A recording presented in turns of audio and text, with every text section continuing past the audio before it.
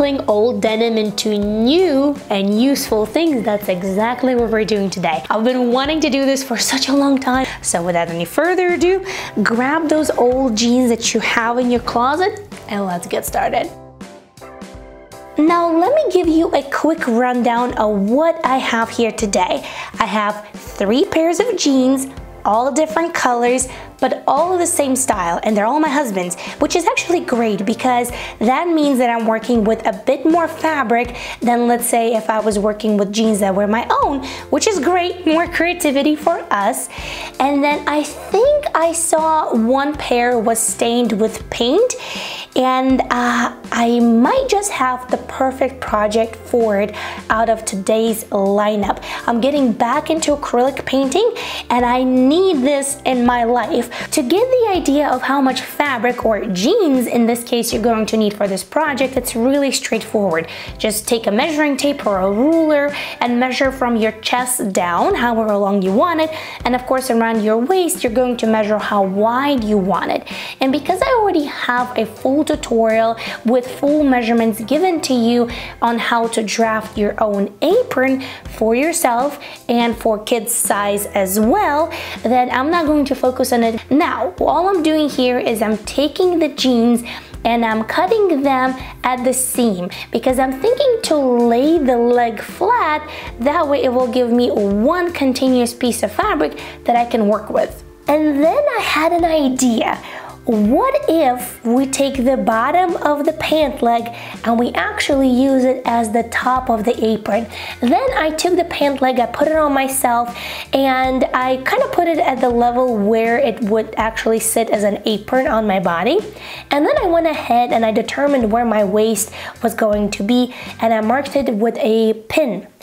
Now, here I also had a question whether I wanted to piece more fabric pieces or of this denim together in order to get kind of like the full-size apron, or if I just wanted to work with what I already had. And I decided, let's just go ahead and work with what I already have. Then I took a piece of tracing paper, I put it on top, and I was only interested in 1/2 of this pant leg. And I also made a straight line from the center front of our apron to the side where my waist was going to be, because I know that when you're making an apron, the top is usually smaller than the waist, therefore you connect the top and the waist with a really nice curved line. And that's exactly what I'm doing over here. On the bottom, I decided to make a curved hem, and I'm doing that with a marker here. Obviously, if you're doing that by yourself, I would just go ahead and use something that either is heat erasable or will disappear after wash, but I'm doing this with a red marker so that way you guys can see a little bit better. And once you're happy with your decisions and how it's going to look like, let's go ahead and cut it out.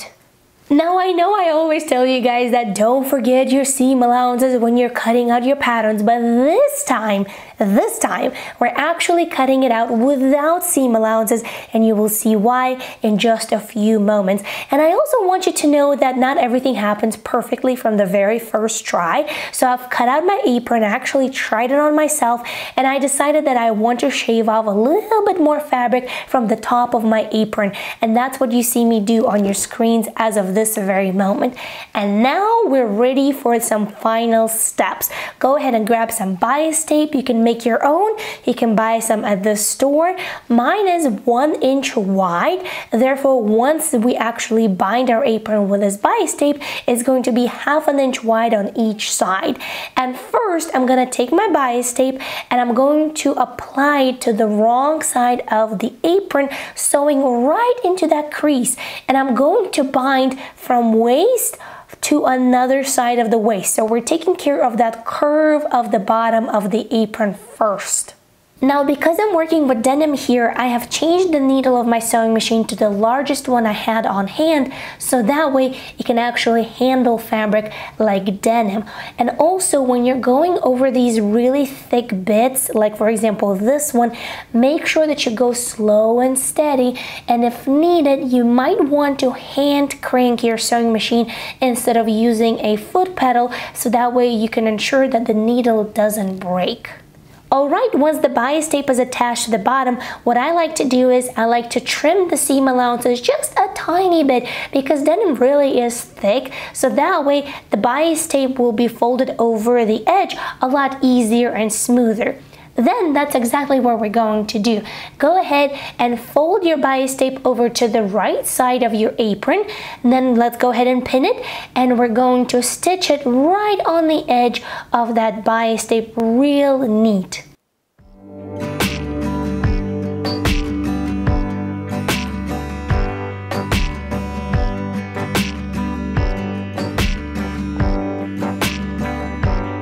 For the sides of the apron, we're actually going to do exactly the same thing, but in this case, we're going to use bias tape as the ties for the top and for the sides of the apron. So make sure that you have enough of bias tape on the top and on the side of your apron past the part that you're going to be binding, so that way you can get the binding and the ties all in one go.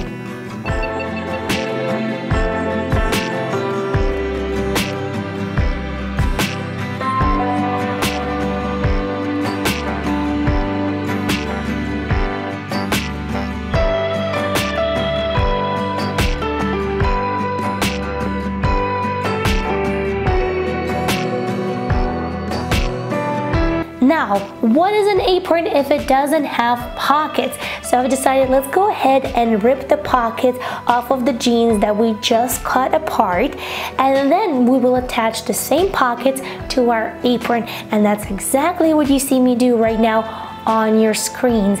Once everything is done and finished, I actually think it's really cool. I mean, yes, you can tell it's made from the jeans, but it's usable and it's nice and thick, and that's exactly what I needed for my art experiments.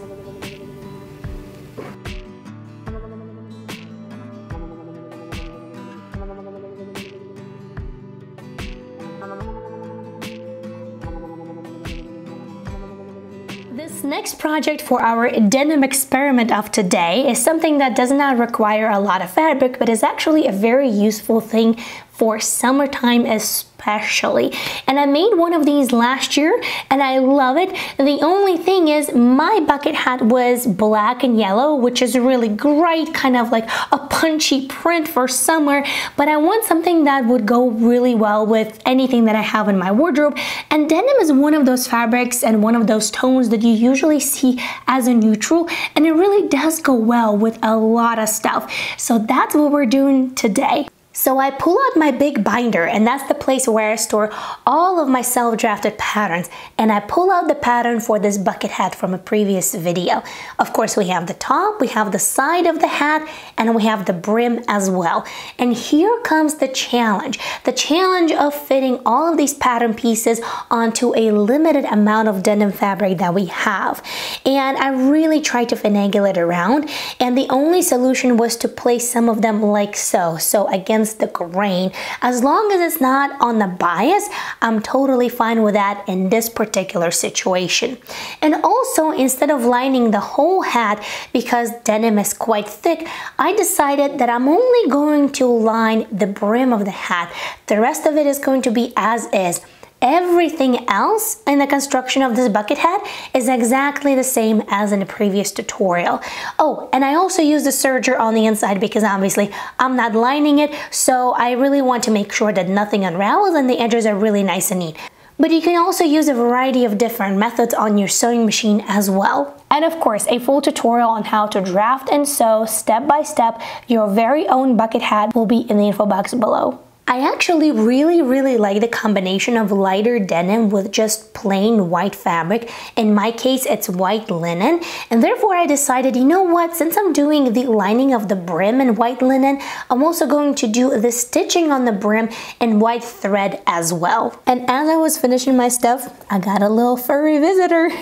She's a lot of fun. She's such a sweet little kitty, and she's been my sewing buddy for a few years now. Alright, so the top is ready, the bottom is ready, and now it's time to join them. and I got an idea. And of course I should have thought about that way before we actually started doing that, because it's always great if you think through these things, but sometimes you just can't help it, right? So I'm thinking what I'm going to do is, because I really love the combination of white and light blue. So here is a little stain over here. You can't really see it that much, but it's there. So I'm thinking to do a little embroidery on top before I connect these two together. So I actually saw a really cool class on Skillshare on embroidery, and I've taken embroidery class on there before. Therefore, I want to do another one, and I'm looking for some really simple, straightforward, easy explanation, easy project idea that I can complete right now.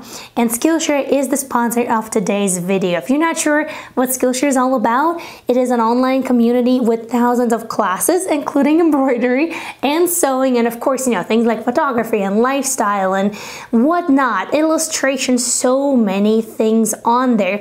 The classes are really great, and one of the reasons why I take embroidery classes on there is because there's no ads. They're really well structured. So if we really want to learn something like, for example, embroidery, as we're talking about it right now, then this is a really great place where to start. So I've looked up some embroidery classes. I really like this one. This mixed media class for embroidery for beginners is by Flora Gibbles, and she is giving you 7 days worth of different projects, so that way every day you have something new to explore and kind of deepen your insight in embroidery and push your creativity. By the way, if you really want to try Skillshare, which I suggest that you do, the first 1,000 people to click on the link in the info box below, or by using my code, which is Thoughtful Creativity Craft Sew DIY, you will get 1 month free of Skillshare membership. So definitely take a look.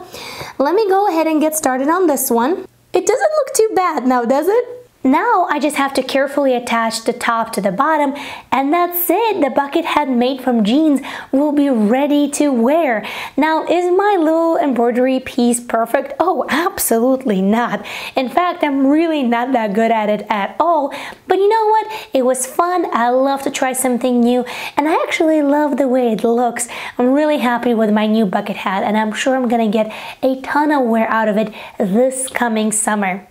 Alrighty, let's move on to the next project. I'm gonna go ahead and grab a pattern for a dress, a sleeveless dress. And by the way, I'm going to be making this for my child, but you can make it any size. And remember that you can also piece the denim together, kind of like a patchwork, in order to create a necessary amount of fabric for whatever you have in mind. So what I'm going to do is really simple and straightforward. And by the way, this is a dress that we did for Project Dresser Girl. And I did make a free pattern. It is just one size though, ages 3 to 4. Don't quote me on that. You will have to go ahead and click on that video and double check it, and I will leave the link for you guys in the info box below. I'm just gonna fold it in because I don't want the shoulder part, because we're actually going to be making little cute ties over here. And we're going to do that the very same way that we did an apron. So first, we need to determine how long we're going to have the top part, which is going to be made out of denim. And then the bottom is going to be this beautiful skirt out of this fabric. It's like a linen blend with something else. Again, I really like the white color together with the denim, so I think it's going to look super cute. Since I don't have enough width to cut the front and the back of the dress out of the same piece of fabric without anything in the middle, I decided, and this is the apron that we made, but I'm going to use it as an example. I decided that I'm going to position this seam right over here as the center front and center back, and that way it will look intentional. So that's exactly what I'm going to do. And from there, it really is straightforward. We've done it together so many times. First, you sew the side seam of the denim part. Then I did the bias tape on the underarm section on one side and on the other. And then I did the bias tape on the front and the back the same way that we did the apron, so that way you have the ties, so that way you can tie them over the shoulder. And I think that is such a cute little detail. I'm just in love. And of course, for the skirt, you sew the side of the skirt. The bottom is just a double fold hem, and on the top you just gather it with a basting stitch or any other method that you use. You might decrease the tension on the sewing machine if you want to. You might gather it with your serger, whatever you would like. And then once the skirt is gathered, of course, you're going to go ahead and attach it to the bodice of your dress. And that, my dear sewing friends, completes this beautiful little dress. And as I mentioned, you don't have to make it for a smaller child. You can actually make it for yourself. I think this is such an effortless, timeless style. You can wear it during summer or during spring and fall with a little jacket or cardigan on top. I think this turned out really, really cute. What do you think? Let me know about that in the comments below. Now, obviously, there is a long list of things that you can make with your old jeans or your denim jackets or whatever other things that you have at home. So click right over here. You will see a full video of really fun and interesting, unique ideas that you can make with your scrap fabric or upcycle some of your clothing. So definitely click right over here, and I'll see you in that video.